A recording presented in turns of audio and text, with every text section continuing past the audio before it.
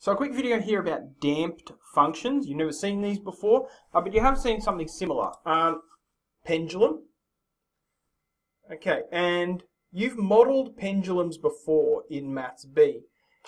The height of the pendulum, highest point, lowest point, highest point, lowest point, highest point. You've modelled these before using a periodic function.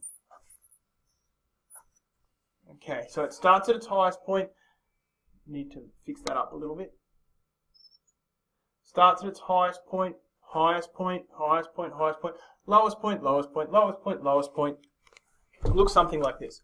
Highest point, lowest point, highest point, back down to the lowest point, and so on and so forth. And here's our periodic function. But pendulums don't actually work that way. Pendulums look more like this. Starting,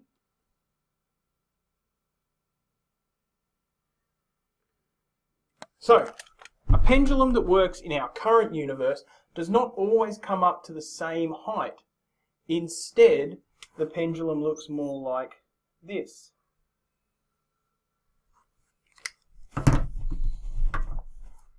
Starts off quite high, comes down,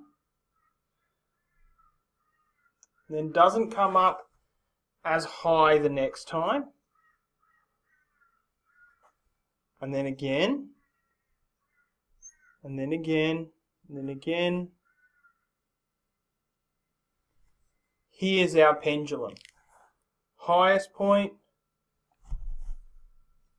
there, there, there, there, there, there, there, there, there, there, and that's the end of it.